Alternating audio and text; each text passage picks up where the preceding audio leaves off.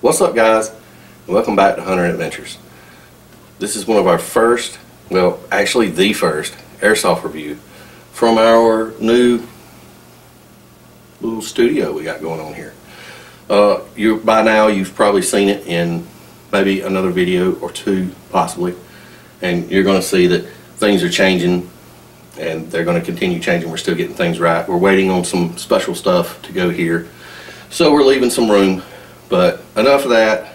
Today we've got a really special gun that I want to talk to you about, and it is the ICS M.A.R.S. Carbine.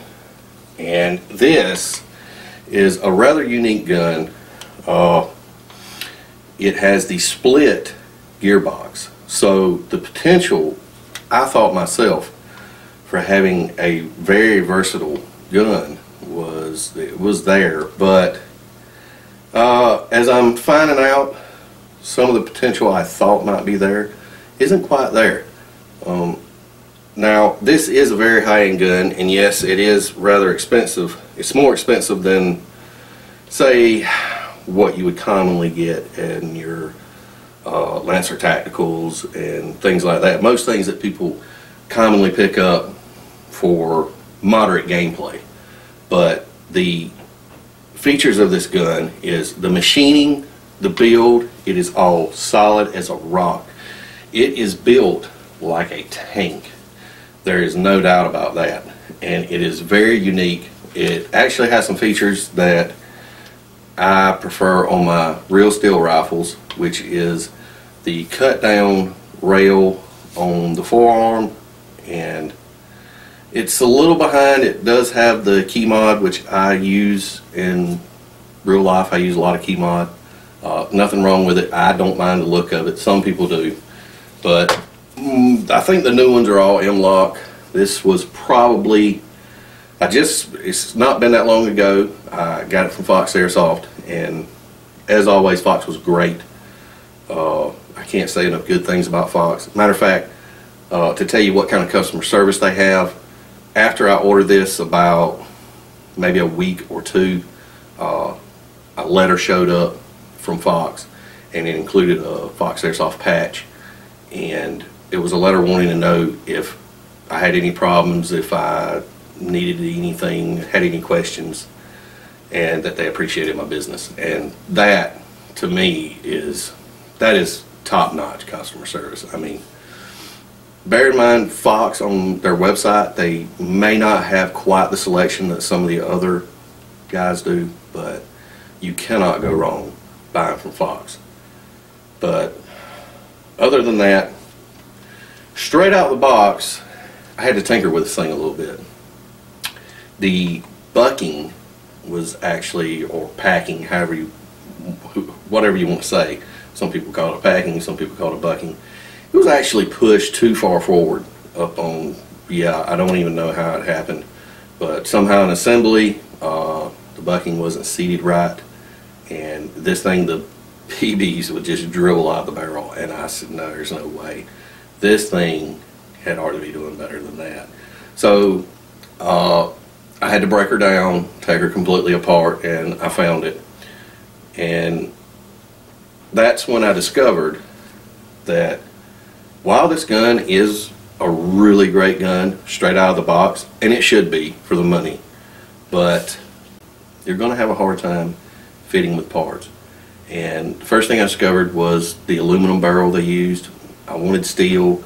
I wanted to change the hop up, and I quickly found out that just about the ICS hop up chamber is the one you got to use for it. You're not going to be able to put some of your pro winds and stuff. Like I had one laying around on the bench, and I was going to try it out and try a different barrel, and I said, you know what, I decided just to put it all back together and got it working, got it functioning right, and it does pretty good. I've settled on 3.2 gram BBs right now because, well, I went all over the place with the weights, and the .32s were probably where I had the best accuracy versus distance versus time to target, because even as strong as this gun is, the higher gram BBs just a really big arch and taking a lot of time to get there. Other than that,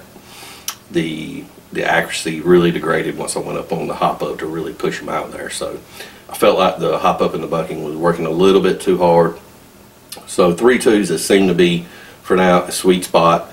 I threw on the Monstrum scope, got it off Amazon, got a lot off Amazon. This light is really, I've really been enjoying this light. So I can't remember exactly which one it was. It was like 30 bucks for the whole setup, so it's not that bad at all. It's really, it's a really nice little setup.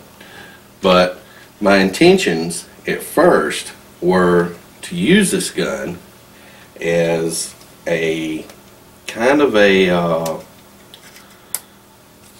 versatile gun that I could go from, say, playing as an assault to playing as a DMR, because this gun actually has a true quick change spring system. And when I say true, I mean really true, because there's the whole upper part of your gearbox assembly. And you can take a Phillips, or even you can take a Allen wrench or even a Phillips and shove it in there, push in, turn, spring is changed, pop her back in there, and you're ready to go. And which is great if I wanted to do CQB, and then, because I'm going to play both CQB and field, so if I do want to run this gun in the CQB fields, then there I go. It doesn't take much to swap it out and you're ready to go. But being that this gun just really hasn't met my expectations to be able to turn into a DMR. The accuracy is not there. I'd really have to fool with the bucking a lot, I think. I definitely would probably have to send off, because I've tried my hand at it. I'm no good at R-hops, and it would definitely probably have to be R-hopped. I don't think a flat hop's going to get it in this gun for whatever reason. But other than that, the receivers, the handguard, all the machining, the metal, the finish is spectacular on this gun. It is awesome. You probably will not find better. You will find some that will match, but you will not find any better than the ICS fit and finish. Which takes me to the next thing, the magazines. I had heard they were picky, but even with the high cap that come with the gun, at first when I tried to do that, it wouldn't even work. And see, I got a full to press over here, and it takes that much to get the mag out. But then what I found was, if I come over to this side, it'd slide right out. Now, the funny thing was, it would not work with the ICS high cap at first, but it would work with a hex mag, which I know a lot of people don't even like the hex mags. And I've got a few, and they run pretty good. I don't have any complaints out of them. And they actually work with this gun fairly well. Click right in. Now, let's see what happens. Oh, they even drop away a little better. But you still have to push over here. Now, what I found was they've got the springs wrong, the tightening wrong. This should be more level, which will pull that other side in, which will give it more throw. And it will also, the magazine catch in here is sticking out way too far. And the only way to get this to work would I'd really have to jiggle the magazine around to get it to go in, to get it engaged. But now this is after a little break-in. I really worked with putting mags and pulling them in this thing. But right now I've got 3 mid caps, and some people say no other mid caps except for maybe the ICS ones, and then some people say the ICS mid caps don't even work. So right here we've got a hex mag, locks in, comes out. We've even got the EVIX BAMF magazines. locks in, comes out. Now this one, I haven't tried it. This will be the first time I've tried it lately since I've been tinkering with it a little bit. But this is the Elite Force mid caps, and I do like the Elite Force mid caps, and it upset me because the first time I tried them, they did not work at all, and they still don't work. I mean, it is really, really. Now, if you depress the magazine release, you can get it to go in, but even with doing that with the Elite Forces, I had some feeding problems, and it definitely doesn't want to come out. You're going to come over here and pull it out, and we got some BBs. So, other than that, works fine. And the hex mags and the EVIC mags have been feeding fine for me. I've run several magazines through them, and I've run several magazines through this guy. It's at least a couple thousand round count through this gun now. It is electric blowback.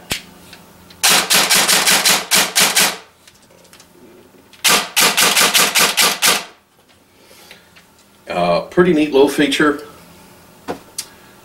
You do actually get a little bit of recoil, feels like, off of it. It's pretty strong, more than your standard AEG, and that's maybe just for the simple fact it's got to have a high spring in it because it's shooting pretty hot. It's got to have like maybe a M125 spring, possibly an M130, but it is shooting pretty hot. The gun feels great. It shoulders great. The 1-4 works really good with this gun, and the reason I like the 1-4 because when it's a 1-4 and it's a good one, you can shoot both eyes open and still see all of your target. Okay, so you can use it in those up close CQB situations. But when the targets get on out and you want to ramp up to 4 power and see them a little bit better, you kind of get into that marksman, DMR. It helps you reach out and see what's going on in the rest of the field, and helps you put on target just a little bit more. And yeah, you can always follow your BBs when you're shooting, but those first shots when you got that guy that just is hanging out around that tree, it is nice to be able to put that first shot on target so that he doesn't know and hide a little bit better. But other than that, we're fixing to go out and we're going to do a little chrono with 2 O's just to set a standard, and then we're going to see what we can do on the range with some 3.2s. So let's go.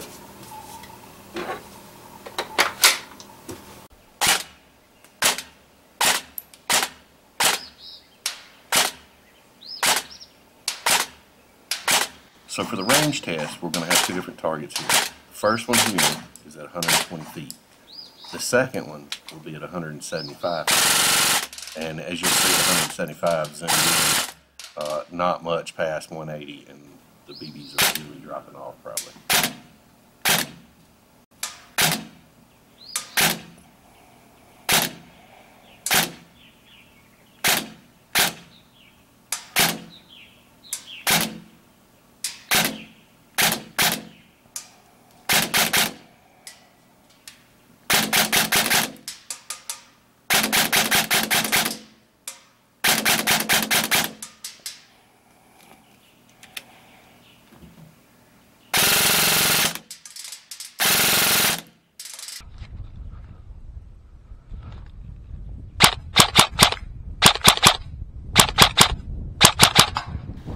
And here I decided to take you guys along with me on a little slow speed run on our 3.2.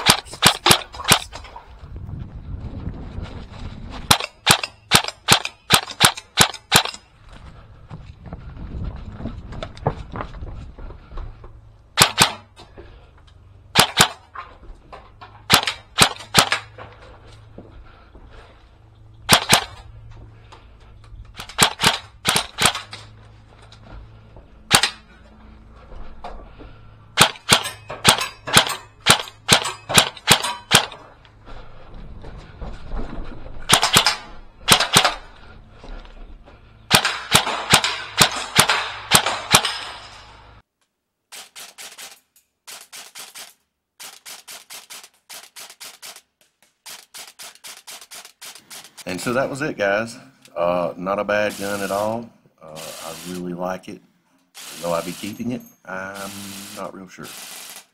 There's a lot of guns out there I want to try, and this one may have earned a spot here in the armory. I don't know. But I do have to apologize for the chrono footage got lost, but it was shooting really hot, around 430, 440 feet per second.